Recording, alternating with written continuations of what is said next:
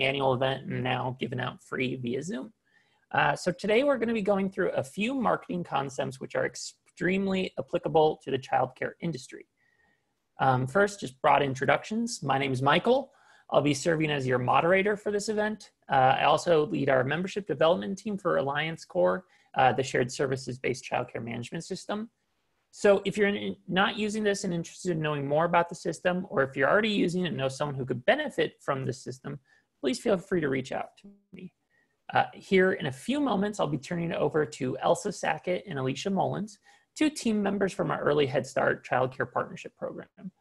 They're going to be teaching you a couple of these marketing concepts, and we'll have a few activities to think on remotely throughout this presentation. I'm very appreciative to actually have trainers within our organization. Actually, just yesterday, Elsa was helping me work on professional goal setting. They're wonderful. Now, since we're going to be focusing on marketing today, I also want to just throw out something that ELV members could be using right now with their own facilities around marketing, and that's touchless sign-in and sign-out. So we've got flyers in English and Spanish we can supply you, and as always, we're more than happy to train you on it as many times as it takes. And if you know anyone needing something like this, please tell them, because as a reminder, each referral that joins the ELV network on your word is 2 months of core free for you both. Also, if you're in the Zoom and haven't liked our Facebook page, I encourage you to go there and like it. My teammate Milena, she's collating some of those feel-good stories we've heard in our network recently and sharing that out. There's a recent beautiful one about a parent at one of our sites anonymously gifting her car to another parent. It's just more of what we need right now. So, okay, I'm going to be turning over to Elsa and Alicia here in a moment so that we can learn. However, before I do that, I do need to once again highlight the PDIS registration. So on Monday, I'm sending the Zoom attendance list over to PDIS. They will need to see that you registered for this event within PDIS. We've put the links inside of the chat as on both Facebook and on Zoom so that you can go and register. You have until the end of today to register for that. And that's so you can get your certificate automatically uploaded into PDIS. But with that, I am going to stop sharing. I'm going to make Elsa the host, and we'll let them take it away. All right. Thank you for your patience. Elsa's now the host, so I'm going to be tapping out and serving as moderator.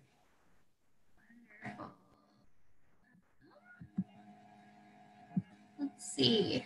Michael, are we successfully screen sharing? We are.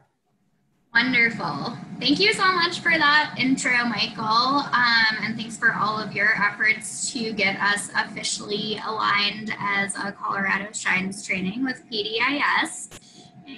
It took a minute, but we're really excited that everyone will be able to get those certificates really easily and get credit for being here today.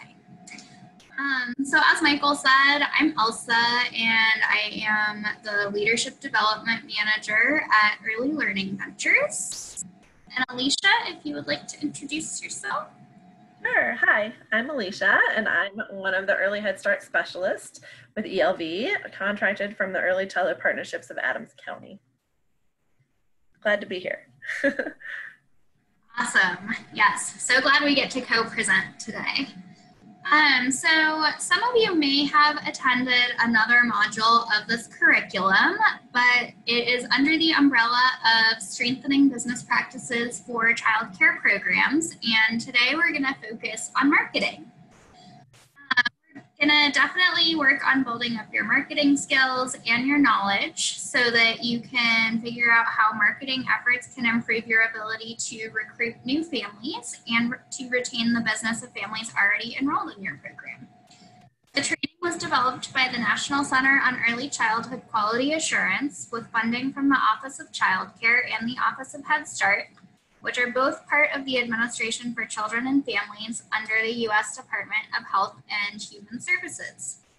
And after the training, we will make sure that you get the slides and a couple other resources, including a workbook that can really help you to make your very own marketing plan via email. email. So again, make sure that you've officially registered so that you'll get that document via email and you can take some next steps. And we'll definitely leave about 10 to 15 minutes at the end for any questions. So feel free to go ahead and put those in the chat. Today we're going to talk about the definition of value of marketing efforts that are focused both internally and externally. I hope that you'll get an idea of how to identify program features and benefits and how each functions a little bit differently as a marketing tool. And we'll explore how data can inform marketing efforts in order to lead you to greater success for your program, to become more cost effective, and to use time more efficiently. So some of you might remember this slide from our last webinar on budgeting, but we're definitely well aware that most people get into this field because they love working with children. So we get why you picked this line of work. We know that running a business might not be the passion, but we really do want everyone to consider that we definitely need to have strong business practices to create strong businesses, which leads to better outcomes for children. So we definitely want to just take a moment to give this reminder about the connection between the business side and the program side of your work, because they just don't exist separately. So without sound business practices, systems, processes, and informed and intentional decisions, your program will suffer. You might spend more time than necessary on the business side, which would take your time and attention away from the good work you want to implement on the program side. Or you might spend too little time on the business side, and over time, the resources that your program needs might become depleted. That can diminish the quality of your program or even jeopardize your ability to stay in business. So we want to remember that sound business practices can help you build a strong business in order to dedicate more time and resources to the program. It also improves your stability and sustainability so that you can keep your doors open and serve the children and families who want your services. So we're going to get started with Alicia. Yeah, so let's get started on marketing. What does marketing mean to you? Feel free in the chat to type some things that marketing might mean to you, such as, are you continuously thinking about your marketing, the marketing you do in your program, or how do you approach marketing for your program? And then we'll talk about if either of these pictures resonate with you too. So if you have anything to say about marketing, please feel free to put it in the chats. So I'll just continue, and as we get any, let us know, Michael. So to some, marketing can mean sales, which can really have a negative connotation, like a slick salesperson, too good to be true offer. So being pestered like buy now, which would be the picture that they're trying to say on there. To others, marketing can mean the program that communicates the loudest to promote itself. Think pestering families, hard selling them your program, convincing families to enroll the children in your program. Sometimes marketing can also be confusing, even intimidating process to try and be everywhere and do everything. It can feel time consuming and expensive. So what are your thoughts? Do we have a few thoughts there? Yeah, here, I'll be the voice of the audience. Yeah, so we got a couple things in. You know, a lot of it comes around, a lot of people took it to mean advertising. So, you know, somebody mentioned Facebook being a cost-free way to market your center's environment. You know, advertising in general, whether paid or unpaid. To other people, you know, it's more about the result. It's about getting parents in for a tour, or, you know, building out that wait list so that they can maintain full enrollment. So, you know, I guess marketing, some people are viewing it at the actual act, and some people are viewing it on the, like, what is it for? So. Perfect. Those are all parts of marketing. So, we're just going to talk about some different ways today, some of those that you already said, and some ones that maybe you haven't considered yet. So just consider that marketing is a way of connecting your program to families who want to make the best childcare decision for their children. Put yourself in the shoes of a new parent who knows nothing about childcare. How do we think they would feel we would want to help them find good childcare for their child, right? So you have a wonderful childcare program to offer to families, a safe place for their children to stimulate their minds and bodies. In the Family and Childcare Marketing Guide by Tom Copeland, he writes, "Too often parents cannot see the difference in a quality program from one provider to another and therefore make the decision based on rates. It's up to us as the providers to show the parents what they are paying for." If it wasn't about a hard sell or being loud or having a complicated matrix of marketing, we're going to talk about the focus and simplify the way that you spend your time marketing. So let's start by breaking down who we're going to market to. So the first group we'll talk about is external marketing. So some examples of external marketing, as it says here, are prospective families, community organizations and businesses, resources and referral agencies. So those are just some examples of external marketing. The reason that we market to these audiences is to recruit children and families to enroll in our programs and to recruit possible employees for the program. The concept of external marketing is probably familiar to you. It's kind of what we were saying on Facebook or those kinds of things that you put out there. Another thought to think about is internal marketing. Internal marketing is, some examples would include newly enrolled families, existing families, past families, and the staff that you have. What are some reasons that we would market internal audiences? Well, one of the main reasons is to ensure that families are enrolled in the program stay in the program, because obviously we want to keep those families once we get them. The distinction between external and internal marketing is that external marketing focuses on recruitment and internal marketing focuses on retaining the families. So it's definitely more cost effective to retain a family until the children age out rather than having to recruit new families. Recruiting costs can be high, and they can take up your time, and if space remains unfilled, then you're not making that money. You spend more money recruiting people and orientating new family members, and then you would transitioning the child that you already have. Recruitment costs for new staff are similar than those recruiting for new families and can actually be even more expensive because you have to pay a lot of times to find the staff that you need on those sites.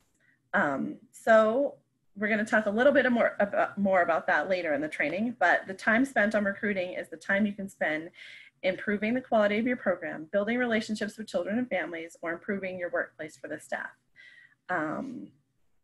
The worksheet that we talked about that we'll be handing out later is a great place for you to mark down some ways that you think that you can use your internal marketing with your families. So let's dive a little bit deeper though into the external marketing. There are two major purposes of external marketing: connecting the program with prospective families and communicating the program's brand and promoting their services. So if there's anything else you can think of that you would think of to say to your external families, go ahead and put it in the chat and we can talk about it later when we get to that part. Elsa, would you like to talk about environmental scanning? Yeah, thanks, Alicia. Sure. We're working on the transitions, guys. We are. So in order to begin understanding where to market externally, it's really important to first understand your community. So to help this understanding, we definitely recommend doing an environmental scan or assessment of the factors that may impact your program. Understanding the community that your program is in really helps you to tailor your services and communications to the specific needs of that community. And it can also help you understand any challenges that might consider your program's success.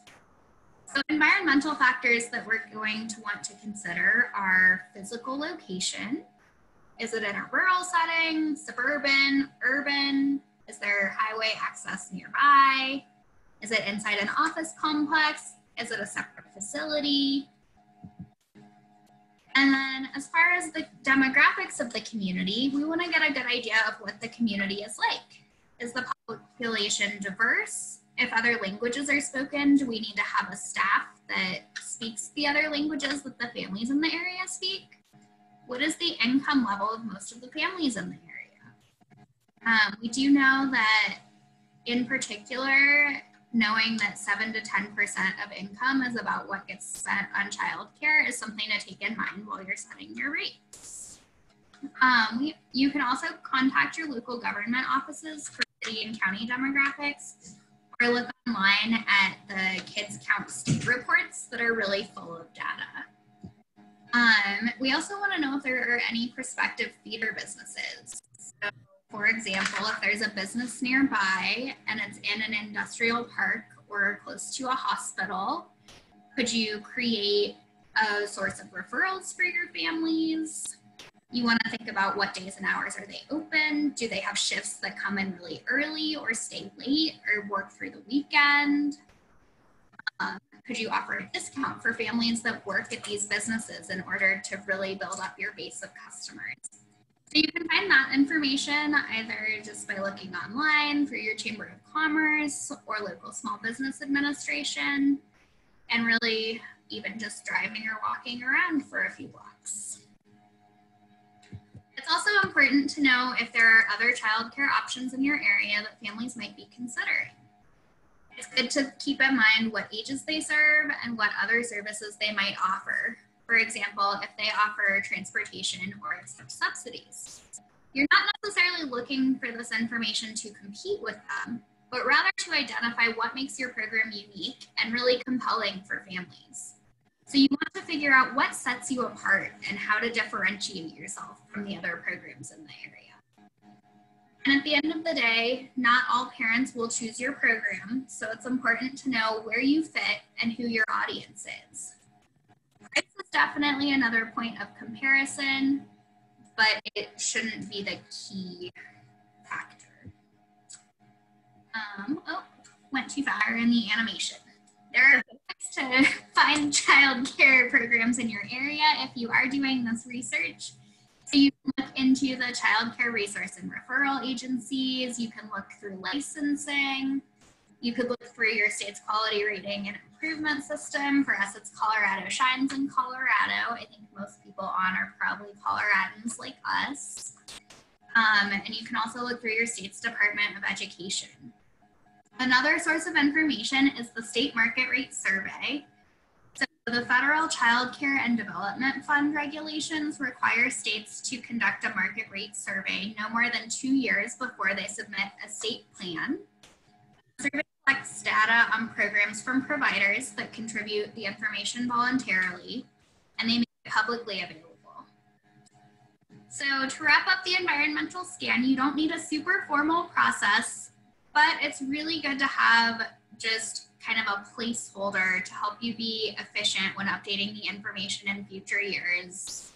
It might just be a document where you have a table that has 4 boxes where you fill in what these things are. Ideally, you would do your environmental scan updates every year to identify any changes that might impact enrollment or be useful in making other management decisions. But at the very least, we recommend reviewing and updating every 2 years. And there will be an environmental scan section on the marketing planning worksheet that you can work on with your teammates at your program and then use to base for research and asking other questions. So we're going to think more about those different elements that we discussed as they relate to your individual program. The next thing we want to focus on is how you build your brand. So if you think about really popular brands that you know, when you think of them, you might think of a visual or a logo. For example, the Apple goes with Apple computers and phones. So think about your program. A business name can be one way to brand a program. The program name might be a strong reflection of the program. The terms childcare or early care and education, when used in your program name or brand, will have super different meanings to people. So we're not suggesting that you change your program name, but we are suggesting that you think about it critically and think about what message your brand conveys to the public. So if you hear a program name like basic babysitting, might give you a really different perception of a program than if it's early childhood first steps development center. Sorry, that was ad-lib. Logos are another way you can brand your program. And they're visual depictions of the brand, and they can also help to convey something about the culture, values, or philosophy of the program.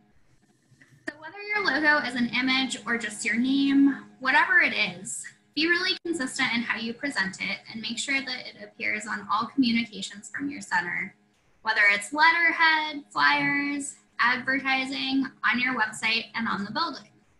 The more people see it, the more they will associate it with you, and the more they will remember your center or your business as a family child care home. Mission, philosophy, and value statement are also really important to your program branding. If you don't have a mission statement yet, it can really help to make one, because what you put in these statements tells prospective families what you value and what they can expect once they're enrolled. So if the public knows that you are a nature-centered program, that can be a thing that really differentiates you from a technology-centered program. And you might even consider adding that information to your website so that families can see while they're making the choice between different programs. When you're thinking about your own brand and identity, you want to think about a few different things. Really presenting a consistent look to the public, having a name that reflects your program's model, goals, philosophy, and mission, having a logo that connects to your business. If your logo appears on all of your communications, both online and in print, and its image professional yet personal. If you don't have a logo yet, we definitely recommend getting a local designer. Sometimes graphic design students can design a logo for really cheap or free. There are also open source online logo resources. And I want to caution to stay away from trademarked things like Disney related images or anything like that. And now I will turn it over to Alicia, who will talk about some features and benefits. Yeah, thanks, Elsa. So yeah, let's look at the definition of a feature and a benefit. Because usually before this, I didn't think about the differences between these. So a feature is facts about the service. So they describe what your program is. Features tell parents about the attributes of your service. Whereas benefits explain the experiences that the families can expect from your services. They describe what your program does. Think in terms of results. What results will a child experience from being in your program? That would be more of a benefit. So let's look at this example that they use here. It was at the bottom of that last one, Elsa. It was the storage on the iPod, which nobody uses iPods like that at the MP3 players, but that's okay. So the example would be the feature of the MP3 is that it has the 1 gig storage. The benefit of having the 1 gig storage is that you can store that many songs on there. So you can kind of think of that as the difference between the feature and the benefit. Now we're ready for the next one. So what is feature versus benefit? Let's think about all the features and benefits in terms of childcare programs. On the slide that there's an example of a feature. A feature tells us facts. In this case, the fact is that snacks are provided. So we give snacks to our kids. So they tell us what the something is. The benefit of that is we provide healthy snacks that support children's growth and brain development during these important early years. So the feature is we have the snacks. The benefit is what it actually does for the child. So just as you're going through, think about, maybe jot it down at home, some things that you think, what would be features and benefits of your program? I would try to think of at least one benefit for each feature that you have. And then Elsa's gonna talk a little bit more about marketing tools. Mine went fast.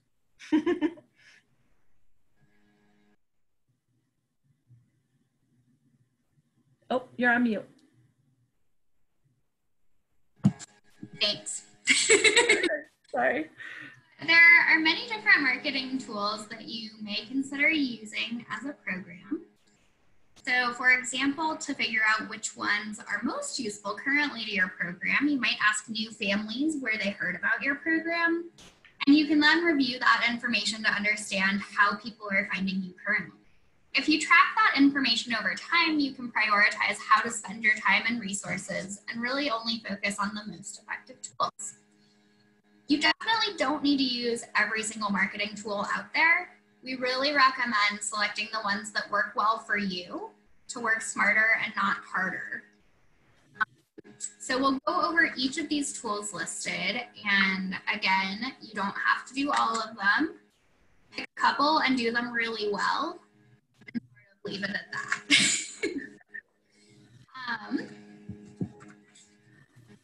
So we wanted to go over a few website basics.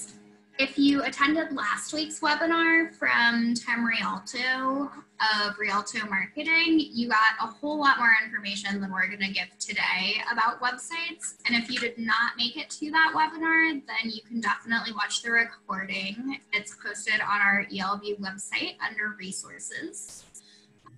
I definitely recommend that for anyone who doesn't have a website yet or who might look at improving their own current websites.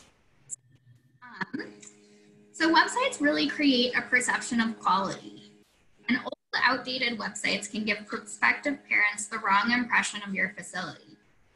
Old websites can look like you're not up to date on current educational thinking. So you want to make sure that your website really reflects who you are. We did want to go over some traits of a good website and a bad website, but don't panic. It can be a process to sort of transition a website and update it.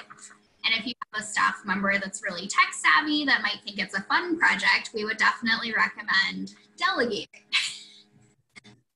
So we don't want to provide outdated, incorrect information. We don't want photos that don't represent the program well. We don't want it to be hard to navigate.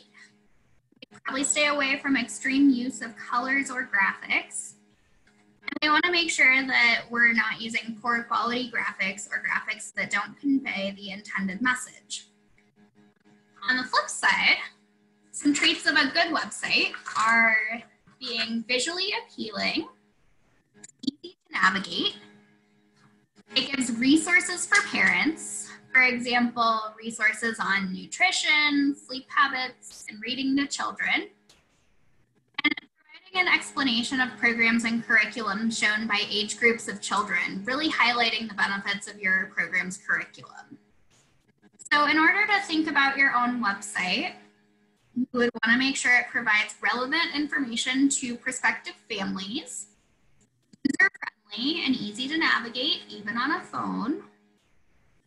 If photos are used, do they reflect the community that you're trying to serve? And if you do use photos of children or staff or families, make sure that you have that signed photo release for anyone in your photos, and also consider maybe just using stock photos instead. You might want to think about getting positive testimonials from families. You can kind of collect a source of those by providing some kind of incentive. Maybe it's a t-shirt for a child, maybe it's an invitation to an ice cream event. But whenever you're trying to build up your reviews and your testimonials, it definitely helps to offer incentives to get those to come in. We also want to make sure that your website supports to agencies that support and validate the high quality of the program. So for example, if you are a member of the ELV network, you might link to ELV. You might also link to Colorado Shines and include information about your rating. If you're accredited with NACE, you might include that as well as a link. And then you also want to take time to track your website's analytics. For example, like Google Analytics or other analytics programs can tell you how many visitors came to the site and how much time is being spent by users on different pages. Websites can be expensive, so you want to think about how you can reduce the cost wherever possible. If you have a family that attends that has skills in website design, you might work with them. and offer sort of a trade and barter. You might also look at our resource platform through ELV. We offer pretty reduced rates for sites through web.com. And Milena Boris, who's on our client support team, will actually help to create that website for our ELV network members. And the first year for that is just $120, and then I think it goes up to about $145 a year. So it's still about $12 a month. The next piece is social marketing. So the goals of social marketing are to connect you to prospective and current parents, to create community, to answer questions, and to share information and expertise. So some current social media tools include Facebook, which I know many of you mentioned. And as you probably are aware, Facebook offers two kinds of pages, public and private. So we would want to target a public business page in order to promote your business to the general public. And a private page is only open to a select group of people by invitation. So it should stay confidential, and it can be used to inform current parents about activities and other aspects of center operations. If you're posting on Facebook, remember that you will need permission of parents to post pictures of children. So make sure to build that information about your social media policies into new parent packets. You might also use a Twitter account or an Instagram or a Pinterest. So what do we use social media for? We could provide in our public accounts that are open to sort of the general public and prospective families. So we could do information about our program, whether or not there's available space and current enrollment opportunities. If you're offering a special offer, for example, waiving fees, if there's a special event coming up, information that's relevant and useful to parents. For example, parenting tips, recipes, and activities to play with kids at home. A private page for current families can be used to create more community with current families, to share fun things that happened at school. And once again, remember to get that permission to post the pictures. And you can share interesting articles, advice, and suggestions for parents. So how do you choose which social media tools are right for you? We recommend choosing one or two that work for you, that you find user-friendly and intuitive, and do those two well. It's much better to have one really good social media page on Facebook than to have a Facebook, a Instagram, a Pinterest, and a Twitter, but not post on all four of those regularly. So if you're gonna do it, commit to it. And don't feel bad if you can't do it all. Just pick one or two and delete the rest. So how do you know if it's effective? There are tools that measure social media metrics that can help you to understand how effectively you're reaching your audience and how they feel about your brand. So each different site has tutorials on how to use their own analytics. Twitter offers analytics that can help to track the level of engagement your tweets receive, as well as information about your followers. Facebook has similar analytics to track your posts, to measure the interactions, and to identify and learn about the people that are engaging with your program's page.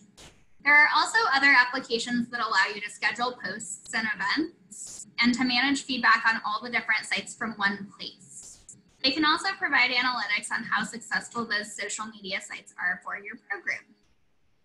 So as we all know, the social media landscape is changing regularly. So try to take a minute to step back and use data to choose the social media sites that are effective for your program. Remember, you don't have to be on every social media site. Know your audience, know which site works well for communicating with them, and commit to maintaining that site well.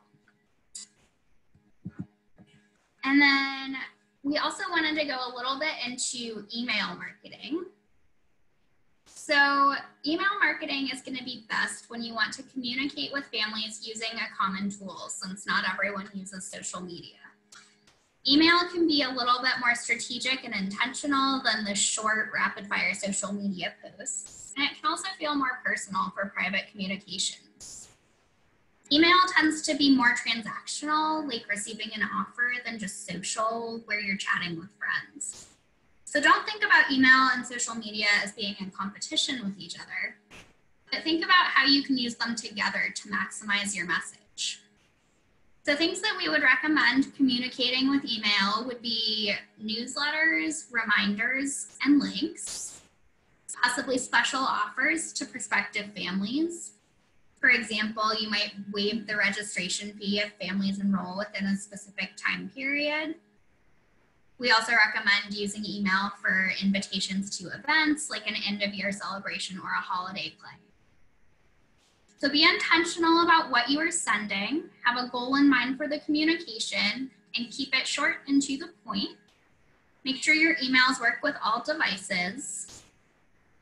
And then you might look to see if your email providers, for example, Gmail, offers built-in tools that can analyze the effectiveness of your email campaigns.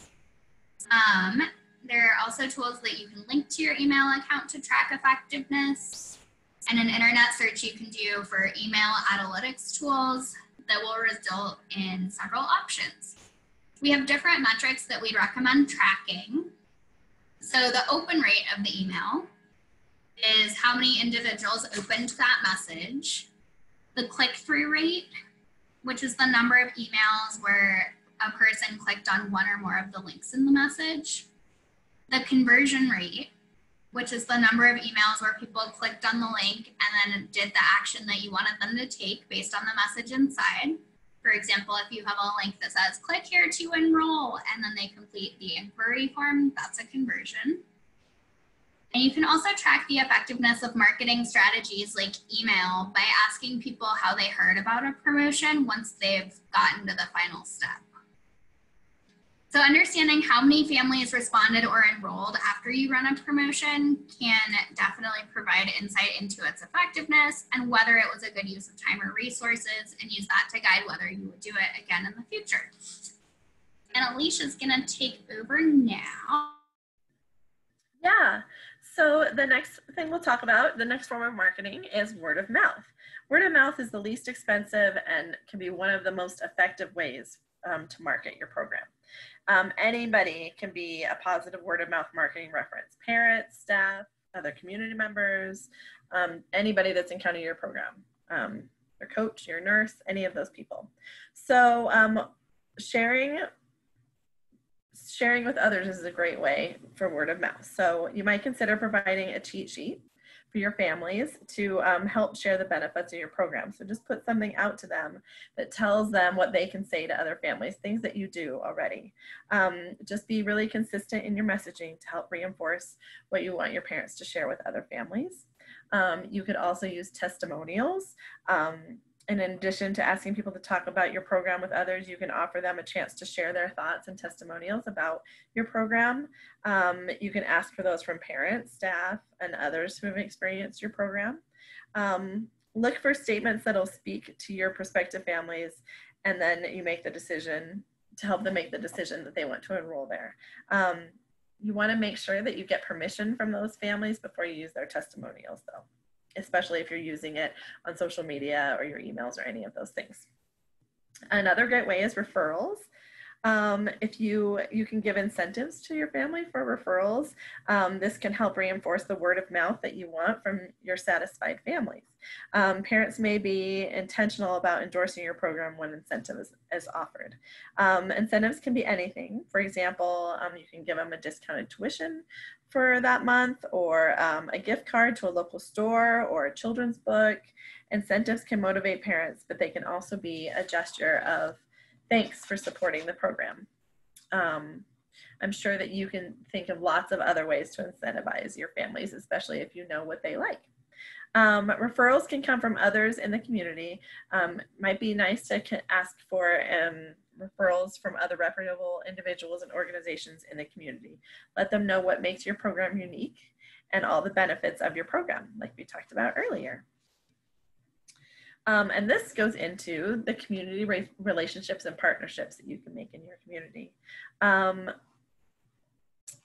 So I'm sure many of you seek out ways to connect with your community, but this is a great way for marketing. Just as we mentioned, word of mouth is a critical component of successful marketing. Don't try and do it alone. Your program exists within a community, and you should connect with it. Make sure the program is visible in some way within the community. Get your business name out there so people recognize it as being connected to the community. There are endless ways to connect within your community. You can host a table or be a sponsor at community events. You can host a community event at your center. I know that's a little hard right now, but we are doing some outdoor things, so you could do something outdoors for your community. Attend local town meetings, share your expertise. For example, you could volunteer to speak or engage or help out with a community newsletter, or put your advertising in a community newsletter. You just want to join other organizations that have the same shared values that you have in your community. And if there's a large employer close to where you're located, you might want to offer a discount to families who work for that company. That's another way to get in more families. Or consider establishing a referral program with local businesses that refer employees. That could be a good benefit that companies can offer to their employees. So they might be willing to do it if they can offer that benefit for their employees. Consider engaging with organizations that work with new families, like hospitals, pediatricians' offices, community centers, women's centers, the library, things like that. Building community relationships and creating partnerships help to spread awareness of your business beyond just the families that you immediately enroll. The next part of that is talking on the phone. So we just want to talk a little bit about phone etiquette. And like this little thing here says, hold on while I connect you to ignore. Sometimes you feel like you call places and you don't get great customer service on the phone. So the phone is really more of a reactive marketing tool than a proactive marketing tool. So what we mean by this is you don't cold call families to fill in your spaces in your program. However, you do interact with prospective families over the phone. This is why it's really important to think about your phone as a marketing tool. If you don't, you run the risk of underestimating the power of this interaction with prospective families, possibly not giving it enough thoughtful attention and possibly losing enrollment opportunities. If families call, or they might tell someone else, oh, I called there and they weren't helpful. Something like that. So let's talk about why it's important. Let's consider what a parent would think if they called and they didn't get an answer, or there was no answering machine when they called, or a person who answered the phone couldn't answer any of their questions, or they told them the wrong answers that they then, or opposite from what they saw on their website, something like that. So a phone call can be the first personal contact that a family has with the program. If it's a bad experience, then that can affect whether they decide in your program or not. Centers should determine a few key things. Who answers the phone? Ensure that everyone who answers it is trained to answer the phone. Is there a script or guidelines for answering questions? Do you have a cheat sheet of frequently asked questions next to your phone? What information is gathered by the center when inquiries come in? So do you keep data of what kind of questions so you know what answers you need to have ready? What information is shared with inquiries? For example, do you share your rates or other status of your wait list? Things like that to think about. We are gonna attach or send out some resources. I also wanted to say that the ELV platform has some helpful tips on answering phones too, so you can check on the ELV resource platform. They seem obvious, but they're just things you don't think about on a regular basis probably on how those are happening. So it might be a good idea to review those at your staff training, so anyone that's answering the phone or could be answering the phone knows that too. Because you never get a second chance to make your first impression. So that really goes along with those phone calls. We've probably heard this quote before, but or thought about it before, you know that what you say in the beginning makes a first impression. So think about what feeling families get when they first enter your center. Do they immediately feel welcome? Do they see evidence of the things that you value? Let's talk about some of the factors that contribute to these impressions. The lobby, or if you're a home provider, even just your entrance into your house. What does it feel like? Is it organized? Is there someone to greet them when they get there? Is there somewhere for them to sit if they have to wait? Are there photos of children and families? Are there colorful pictures when they come in? So just thinking about those things when the families enter your site. Also, think about touring. I know that right now we might not be doing a lot of that with the COVID stuff going on and letting people in to tour our sites, but think about offering tours, and maybe think about offering virtual tours. This is something you could do. You could film yourself walking around the center, or just film yourself or someone talking about the center. This could be a good way to get testimonials out too, if you have parents or families or staff willing to do that. Think about how you would offer that. Are you going to offer it at different times for people to come in a safe way? Or are you going to, if you do it virtually, what will that look like? Planning is the key to success. So be prepared and take the time to get all your resources and everything ready. Also get all your forms ready. So if you are going to do it virtually, do you have all those forms virtually that you can send out after they take their virtual tour? Put things into who delivers tour. So just put your thought into who's going to do that tour, so that they are they're knowledgeable and know about your program. If they are going to do it, have they received training on giving a tour? Be aware about how you talk about the times that are not ideal. Have talking points ready for staff to use. So if a parent asks an uncomfortable question, think about how you'll answer those questions. Along with sending things digitally, just making sure that you have printed materials. What printed materials do you already provide? Do they need to be updated with current information? Again, do they need to be digital now so that we can send them out and people don't have to come in and get them? What do they look like? Do they have your logo on them? Things that we've talked about before. Do they have benefits of being at your site? Things like that. Then you also want to think about confirming enrollment. What are your next steps to follow with your prospective families? For example, you should thank them, obviously, for visiting or for taking your tour. You can send them a thank you note or a thank you email or a thank you call. You should also make yourself available for more questions, or whoever is answering the phones available for more questions. It's best to create a schedule for follow-up so that you remember to get back to those families. This will make steps clear to staff members and also help prevent communication lag. First impressions matter. Take the time to think through the impressions that families, prospective employees, and community members will have when they walk into your program for the first time. And now Elsa might talk a little bit about internal marketing. Yes. Just to be transparent, we are running a little bit close on time. So this is going to be a super abbreviated version of internal marketing. You will still get all of the information in your slides, and please feel free to reach out.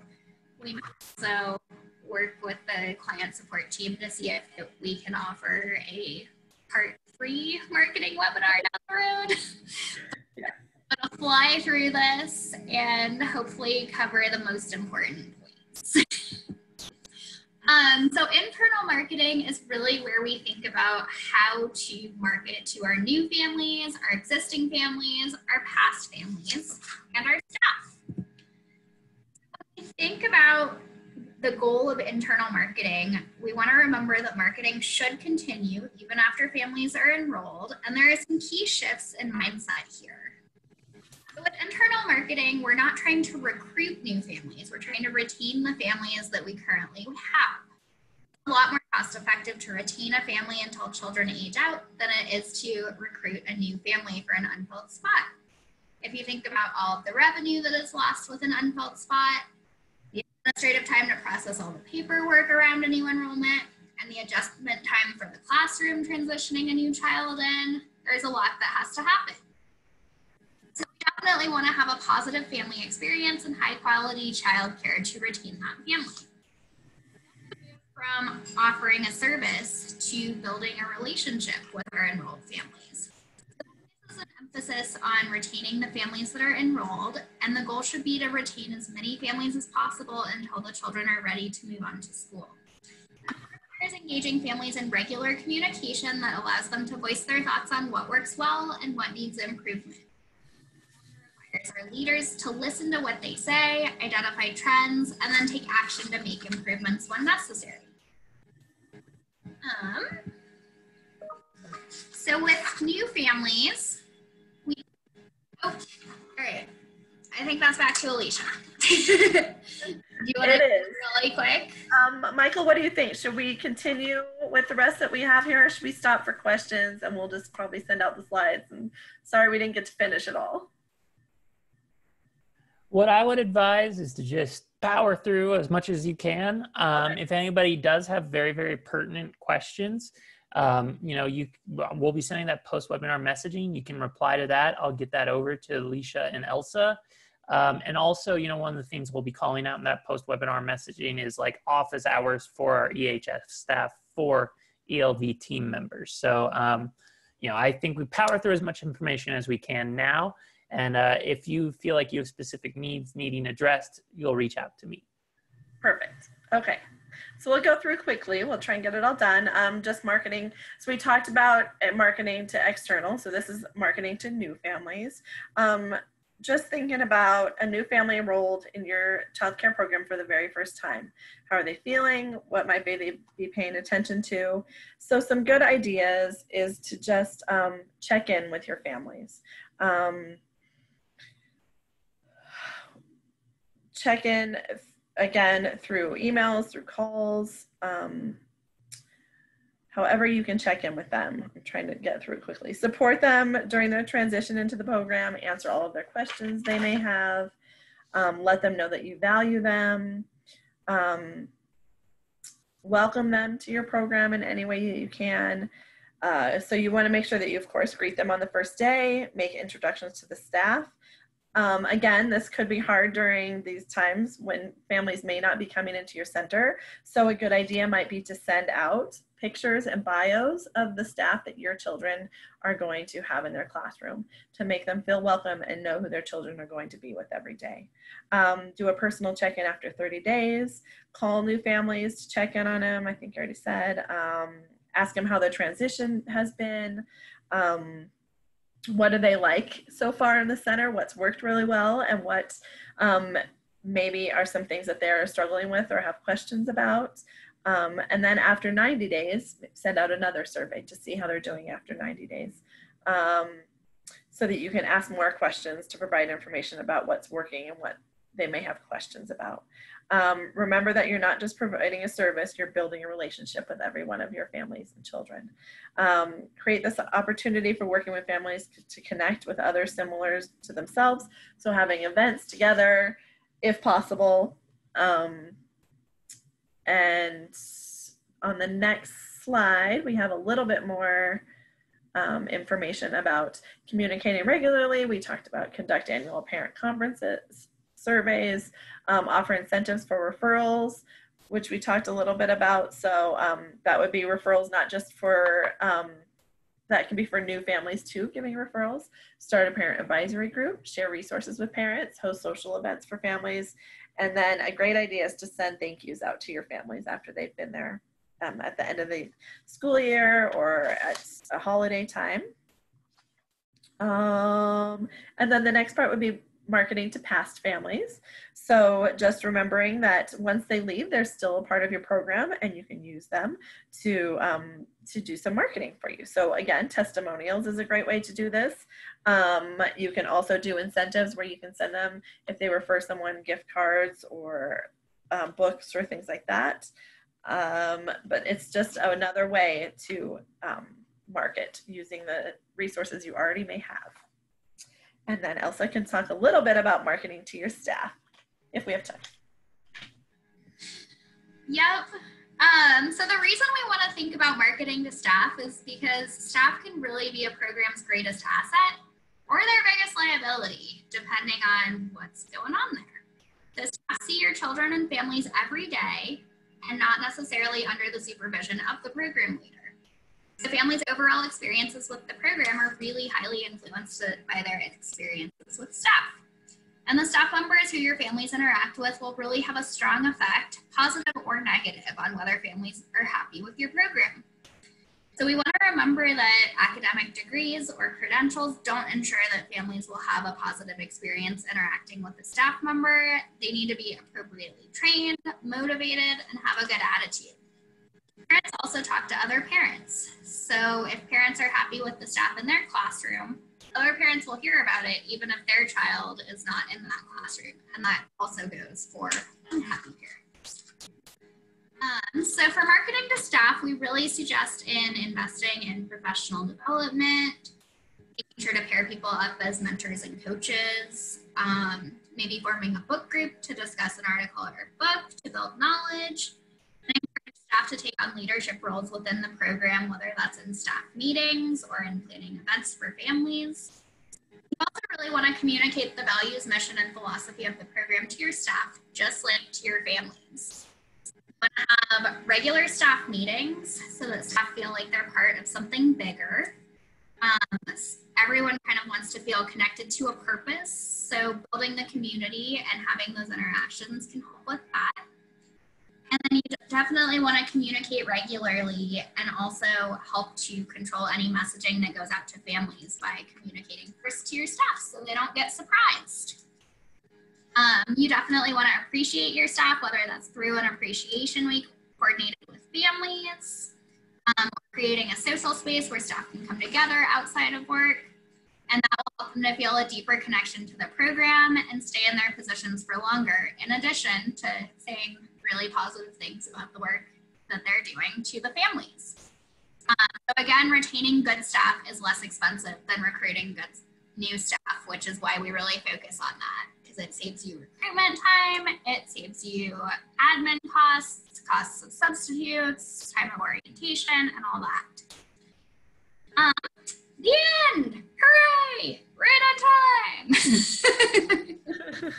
Yeah, no worries. I think what we should do to close it out, so Elsa and Alicia, I do believe you had one other little interactive that we had planned that we weren't able to get to. So I'm wondering if we could ask people to just sort of think on it as they exit the webinar today. So Elsa, would you mind sharing that interactive?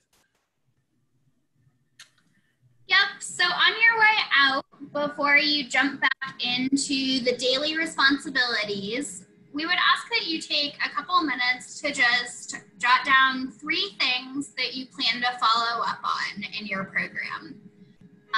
Things that you thought were news, that you're like, I need to look into that more, things that you want to take action on. And again, the slides will be coming your way along with a whole planning worksheet. So the actions could just be review the slides and start the planning worksheet. We'll take next steps and reach out if we can support you in doing that. Awesome. All right. Well, the one other thing that I do want to highlight, again, is also our resource platform. You'll be getting a copy or access to our resource platform in the post-webinar training if you haven't signed up. And so there is a ton of marketing info in there as well. But because, we are now cresting past 2, I'm just going to be closing out the meeting, and I'll be getting the post-webinar messaging out to all of you in about 30 minutes to 60 minutes, somewhere in there. And so if you do have any questions, please feel free to write me. All right. Thanks, everybody. Have a great weekend, and we'll see you next time. Thank you so much.